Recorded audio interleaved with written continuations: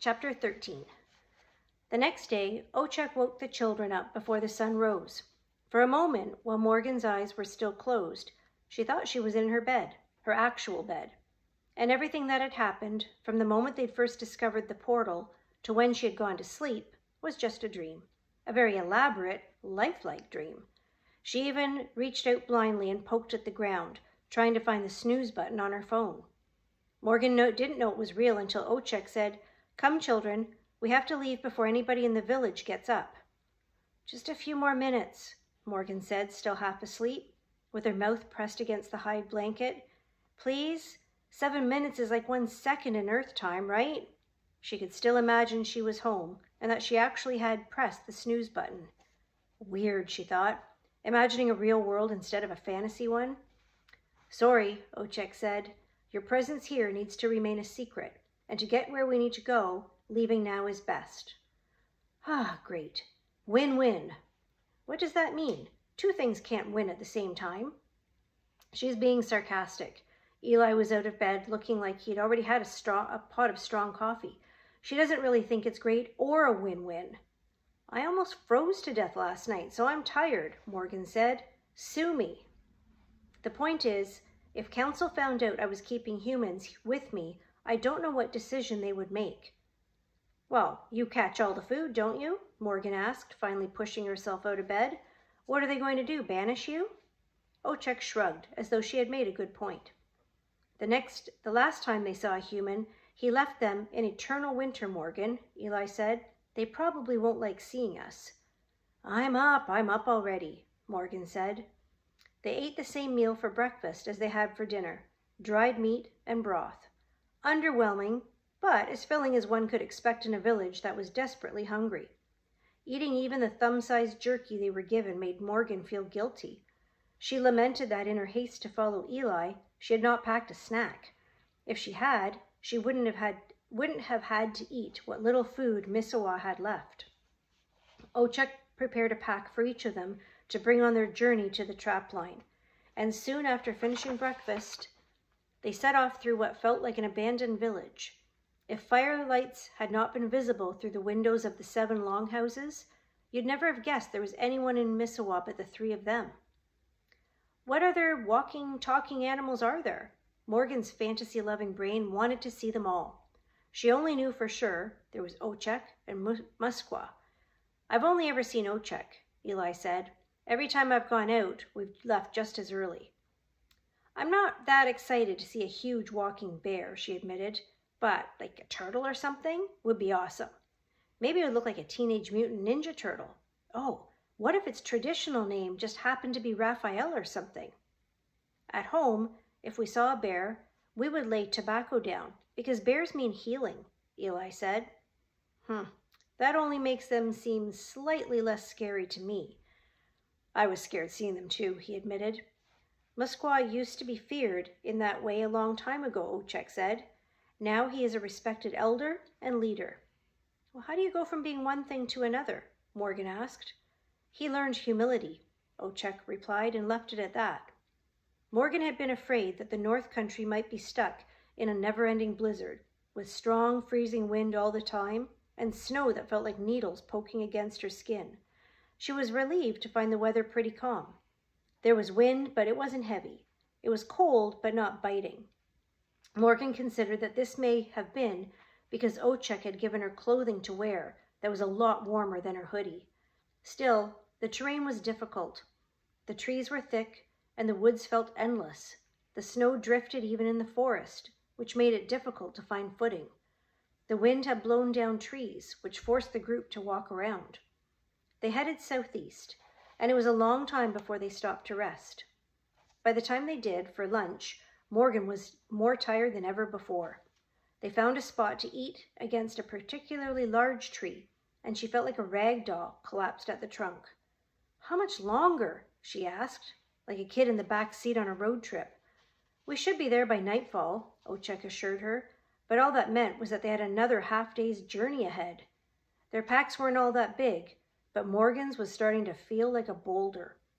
Ochek and Eli got to work making their lunch, and Morgan could tell they had developed a routine. Although Morgan was tired, she helped as well. under the animal being's tutelage. As a group, they gathered kindling and wood, dug out a hollow in the snow, and built a fire. Eli looked proud in sparking the fire with stone. He exclaimed that was the first time he'd been able to. She was shown how to make broth with melted snow and pine needles. They ate the soup with dried meat. The day wore on, and the sun began to set, and the forest grew darker and colder. In the darkness, Morgan walked even closer to Ochek without really noticing. And whenever there was a sound that wasn't the wind, her head would jerk to attention. She would grab Ochek's arm and then quickly let go. "Sorry," she would say each time. Quite suddenly, they came to a canyon that cut right through the forest. "Whew, I hate this part." Eli crept to the edge of the cliff and looked down. Morgan could see why after she'd inched forward on her stomach. It felt safer to do it that way. There was a frozen river at the bottom of the canyon that looked like a massive snake. Morgan estimated the river to be at least 100 feet down. The canyon itself was 20 feet wide. On the other side, the forest started up again, as thick and wide as ever. "So, did you learn how to fly over the last 2 weeks?" Morgan asked Eli. Eli just nodded to where Ochek was expertly walking across the canyon on top of a felled tree. "Ha," she said. "Fun? Come on." Eli followed Ochek across the canyon. He made his way more slowly than Ochek, but with good balance. Once there, he stood beside Ochek and looked to Morgan, who was still on her stomach. "Morgan, just give me a second." Morgan pushed herself to her feet in slow motion. Her heart beat faster the closer she got to the bridge.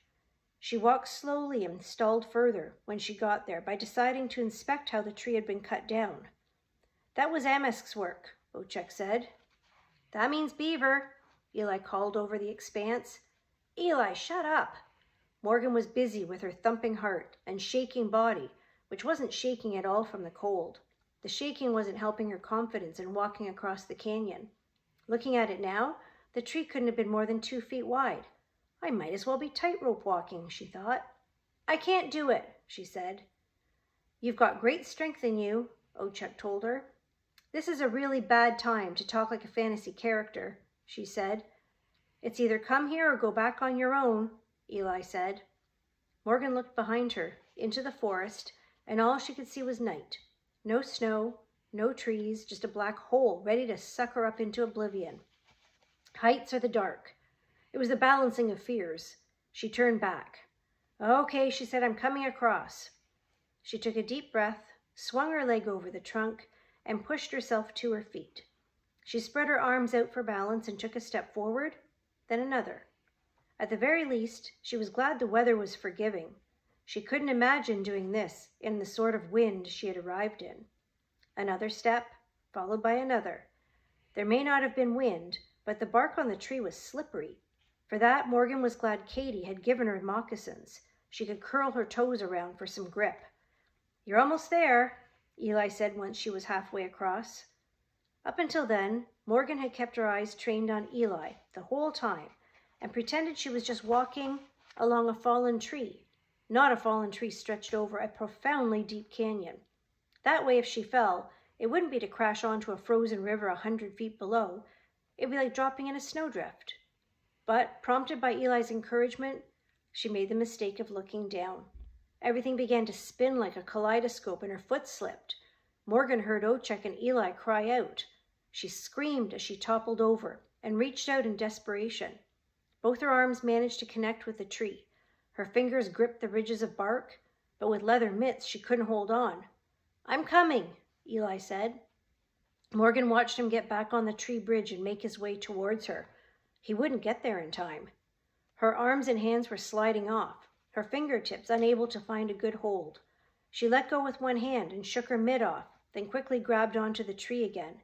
She did the same with the other hand. As soon as her skin was exposed to the cold, her fingers started to get numb and stiff. It didn't matter that she could get a better grip. "Hurry," Morgan said. "I'm trying," Eli said. Morgan tried to pull herself up, to force her fingers to work again, but her hands slipped off the bark. "No!" Eli shouted. Images flooded into Morgan's mind. The drawing Ochek, Mrs. Edwards, her poem, their secret room. Finally, her mother, rocking her back and forth. Oh, kiski sata taso. As she fell, Morgan reached with one hand, and her fingers grabbed onto a frost crack. She dangled there, her legs and one arm free. She watched them as though they weren't a part of her body. Morgan, grab onto me, Eli said. She looked up to see Eli straddling the tree and extending his arm towards her. Her fingers were losing their hold. Her body was tired and cold, every inch of it. I can't. Tears froze instantly on her cheeks. Yes, you can. I'm not going back without you. Their eyes met, and he nodded at her. You can do it. Morgan closed her eyes, gathered every bit of strength she had left, and thrust her arm into the air towards Eli's outstretched hand. Just as the other lost its grip, she felt her hand connect with his forearm. He grabbed hold of her with his other hand and grunted as he pulled her up. Once her stomach was firmly against the tree, she rotated her body and sat up straight. She didn't even care that she couldn't feel her hands, but Eli must have noticed. Here, he took off his own mitts and handed them to her. Oh, thank you. She slipped her hands onto them. What about you? We can share. Eli started to back away toward an awaiting Ochek. Morgan slid forward on her butt, right behind him. When they got to the other side, she had never felt happier to have her feet on solid ground and tried her best not to think about going over the worst bridge in history again on the way back to Missawa. They all just stood there, looking at each other in a state of shock and relief until Morgan said, Please tell me we're almost there. The group burst out into laughter. We're not almost there, Ochek said once they had quieted. We're here.